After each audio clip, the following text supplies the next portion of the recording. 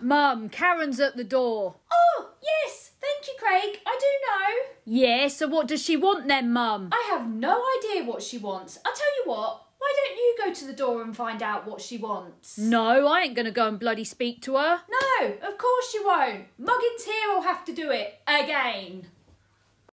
Karen, what can I do for you this time? I've come to give you your granny pants back.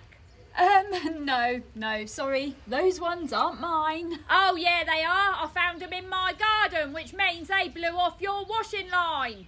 Hello. I don't suppose you've seen my pants in your garden, have you? I think they blew off my line.